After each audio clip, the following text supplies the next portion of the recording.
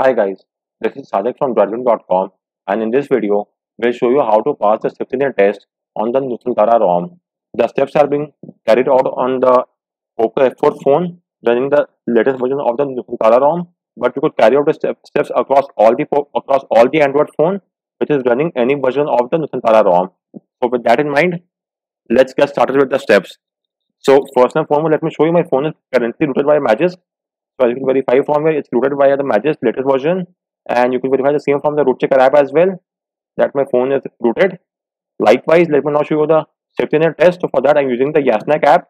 You can install the app from Play Store. So launch the Yasnak app, make sure you are online, and now tap on Run SafetyNet. So as you could see, currently I'm failing both the tests, which is the basic integrity and ctsProfile match test. So as of now, we are failing both the tests, and our ultimate aim will be to pass both these tests. So on that note, let's get started. First and foremost, you have to hide the Magisk app. So launch the Magisk app and tap on the settings icon at the top right. Then you have to tap on hide the Magisk app. Then give it any name of your choice. So for the sake of reference, I am renaming it to Droidwin. And then tap on OK. It will now hide the Magisk app and will only take a few seconds. After that, you will now get a prompt to add shortcut to home screen. I don't want it, so I'm tapping on cancel. And let me now show you the Magisk app is hidden. And as of now, we have the Droidwin app, which is our new Magisk app. So you could now access all the Magisk functions from the Droidwin app itself. So next up, we now have to install the systemless host. For that, go to the settings menu of Magisk, and then you have to tap on systemless host. With this, the module is now added. So to verify the same, go back, then go to module section. And as you could see, we now have the systemless host. Next up, you now have to enable Zydisk on your phone. As of now, you could see it's showing no next to Zydisk. So let's now enable Zydisk. So go to the settings menu of Magisk and enable the toggle next to Zydisk. It will now ask you to restart your phone. We will not do a restart now. Rather, we will now flash a module. And after that, we'll do a restart. So next up, you now have to flash the Universal SafetyNet Fix module. So this is the module. Make sure to download the new version of the module. And once you have done the download, place it onto your phone. Now launch the Magisk app. Go to the module section. Tap on install from storage. And let's now select the module. So this is the SafetyNet Fix module, as you can see, selected, and then tap on OK in the prompt, and it will now flash the module. Once done, tap on reboot, and let's wait for our phone to boot up. After that, we will first verify if the module has been flashed or not, and then we'll verify the Zydisk status. So let's wait for the time frame, and do keep in mind that while you are carrying out the process, upon every reboot, the first restart will take up a few additional and extra seconds. That's completely normal and nothing to worry about. So let's wait for our phone to boot up, and then I'll show you the result. So it's now booted up, and first and foremost, let's launch the Magisk app and verify the module. So as you could see, we have now the Universal SafetyNet Fix module installed. Likewise, we also have the Systemless Host module added. With this, now both the modules are up and running and enabled. Likewise, go to the home section. As you could see, Zydisk is now enabled. So once that is done, you will now have to go to the settings menu. Then from here, you have to tap on enable the toggle next to enforce deny list. Now go to configure deny list, and from here tap on the overflow icon at the top right and check mark show system apps. With this, all the system apps are now visible here, and now you'll have to hide the root from Play Service, Play Store, Google Service Framework, and the Google Play Protect service if it's available onto your phone. So let's now hide the root from these 4 apps. First off is the Google Play Service. So let's search for that app, Google Play Service. So tap on it and make sure to enable all its toggle. So let me show you just a minute. As you could see, we have enabled all the toggle for the Play Service. Likewise, do the same for the Google Play Store.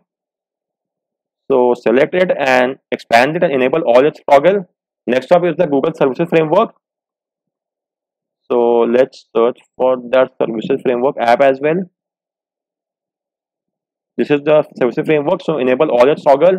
And finally, search for the Google Play Protect service. It's only available on some phones. So let me check if it's there on my phone or not. Play Protect service. So if not, it's not there in my phone. If it's there on your phone, make sure to enable the toggle next to this as well. Once that is done, you'll now have to remove the data of all these 3 or 4 apps. So let's now remove the data. For that, go to the settings menu on your phone. From settings menu, you have to go to apps, then see all 20 apps, then tap on the overflow icon at the top right and check mark show system. And let's now search for the Play Service app. Then go to Play Service, then go to Storage and Cache section. then tap on manage space and tap on clear all data and hit OK. Once that is done, go back. Now select the Google Play Store app. So let me search for the Play Store app as well. Go to Play Store, go to storage and cache section, tap on clear storage and tap on delete. Once that is done, you have to do so for Google Service Framework as well. So let's search for the Services Framework app. So select the app, tap on storage and cache, then clear storage and delete. Likewise, if you have the Google Play Protect Service app as well, then make sure to remove its data as well. Once you have removed the data of all these apps, you will now have to restart your phone. This restart is compulsory. So let me now carry out the restart. Once the restart is done, I'll then show you the result as well. And we should now be passing both the tests. So let's wait for the phone to boot up. And as I've told you before, every boot up during the process might take up a few additional seconds. That's completely normal and nothing to worry about. So let's wait for the phone to boot up and then I'll show you the result of the process. So it should only take a few seconds and our phone is now about to boot to the OS. So let's now unlock my. So there is a bug that I will like to discuss. If you now launch the Magisk app, which in our case we have renamed to Droidwin, then go to the settings menu, and from here if you go to the configure deny list, then you could see the Google Service Framework is unchecked and the Google Play Services is missing from this list. It's just a UI bug and it's nothing to worry about. In the backend, everything is working well and good. It's just the issue in the front end and you should ignore this issue. It will not be a cause of any concern. So let's ignore that, and now let me now launch the Yasnak app. You can install the app from Play Store. Make sure you are online and now tap on run SafetyNet Attestation. And as you could see, we are now passing both this test. So guys, on that note, I round up this video on how you could pass the SafetyNet test on the Rooted Nusantara ROM. If you have any queries, do let me know in the comment section. And guys, please like this video and subscribe to the channel for more tips and tricks. Thanks a lot for watching.